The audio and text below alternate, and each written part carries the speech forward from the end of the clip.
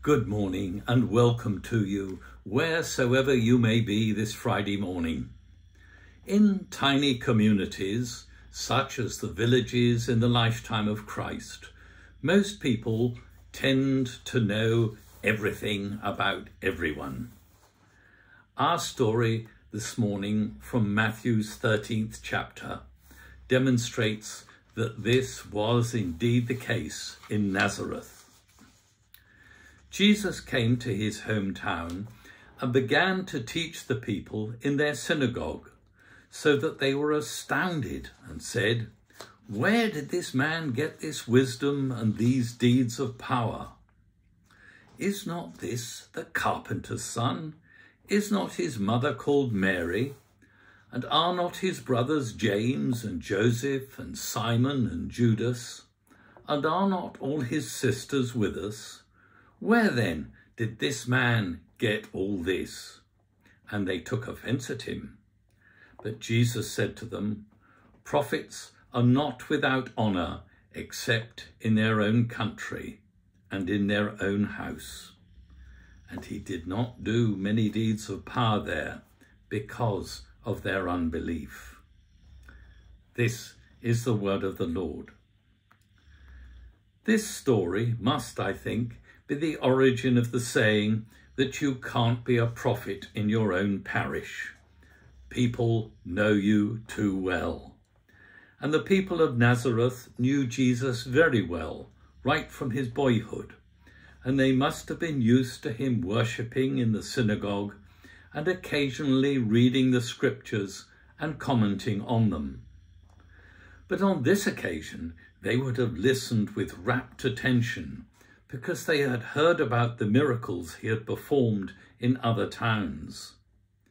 There must have been some small-minded people present because they just couldn't understand how the young man they knew as a working man, a carpenter, a mere layman, could have developed such miraculous abilities. And as Matthew records, they took offence. Perhaps we could also apply another old saying that familiarity breeds contempt, in this case, mistaken contempt.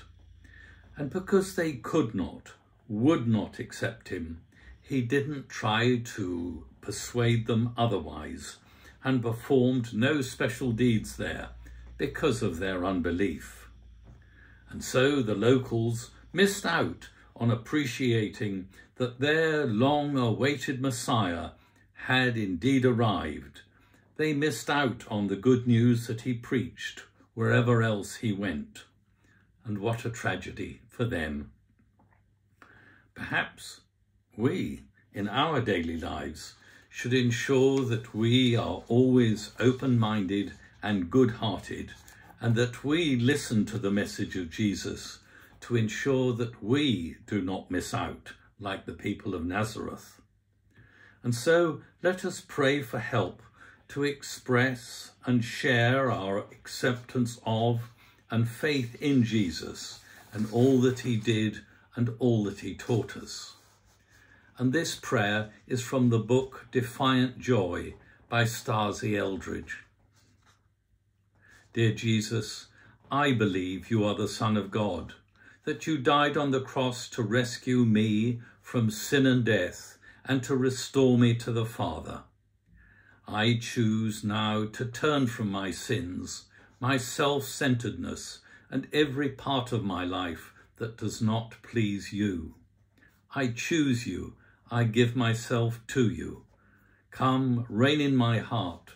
Fill me with your love and your life, and help me to become a truly loving person, a person like you. Restore me, Jesus. Live in me. Love through me. And in your name I pray. Amen.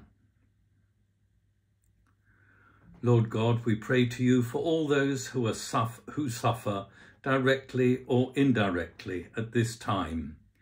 We pray for those who are sick in mind, body or spirit, and we pray for those who are dying. We thank you for all those who commit themselves so lovingly to the care of others.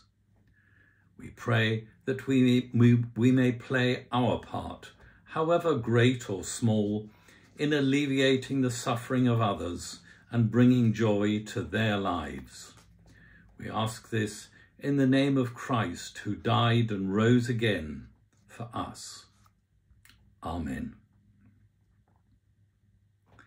Dear Lord, we thank you for all the wonder that is still and always to be found in your world around us.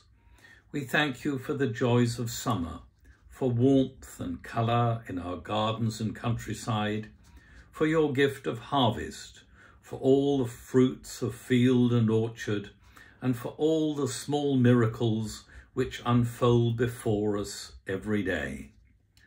Help us to be thankful for that which we have, and help us to share with those who have not. And we pray this through Jesus Christ, our Lord. Amen.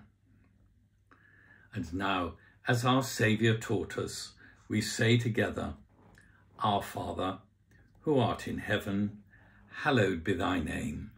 Thy kingdom come, thy will be done, on earth as it is in heaven.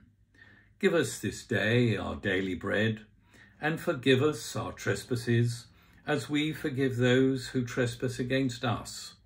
And lead us not into temptation, but deliver us from evil. For thine is the kingdom, the power, and the glory, for ever and ever. Amen. And now we close by asking for God's blessing. We pray that the blessing of God Almighty, Father, Son, and Holy Spirit will be with us, with those whom we love and those for whom we pray, this day and always. Amen. And so, farewell for today, and I do hope that you can enjoy some of the glories of this summer's day. Farewell.